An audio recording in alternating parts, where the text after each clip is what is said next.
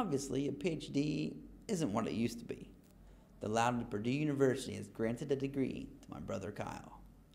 Kyle, who tried to do a headstand on a moving skateboard when he couldn't do one on the unmoving ground.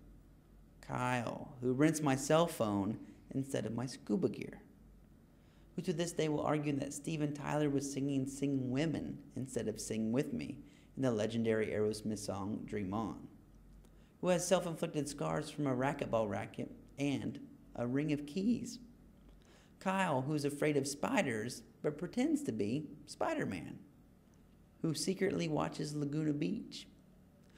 Who sets his emergency brake religiously because Greg told Dharma on the CBS hit comedy Dharma and Greg that her transmission was not a parking brake. Purdue is giving Kyle a degree for his knowledge of the inner workings of the human body. But here's the kicker. Kyle can't blow his nose. Sure, he tries. He picks up the Kleenex and some air comes out. But unless something is right there on the edge, nothing's doing. I think it might be physics. You know, the whole PV equals nRT thing, where pressure is inversely proportional to volume. The poor fellow's nose is just too big. Oh, and his head is ginormous too. I know that doesn't really go along with my whole Kyle's not as smart as everybody thinks he is theme, but I thought it was worth mentioning nonetheless. Seriously, look at it. It's huge. I really think that Kyle has duped you all, you bunch of Boilermakers. But even so, I'm really excited for him. Kyle has found something that he loves to do. I can tell this by how he goes into Bill Nye the Science Guy mode when he talks to me about things like toll-like receptor 4s, whatever those are. Or when he explains to me how the electrospherometer, or whatever the hell it's called, how that works.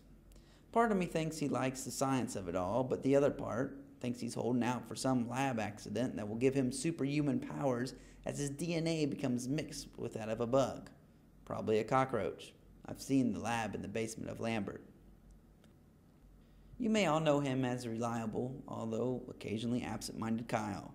But I'm proud to say that I am the only one that knows him as Black Man, as Evil Kyle, as a member of the Power Pack team, as Too Tall Jones and Ace Sure-Shot, as my big brother. I deeply regret not being there today when Kyle walked across the stage, or now as you celebrate the long haul that has been Kyle's education. But know that I'm somewhere in the Cambodian jungle, and when I'm not wondering who is going to throw themselves between me and all of those malaria-carrying mosquitoes, I'm wishing I was with you. Thanks. And way to go, Black Man.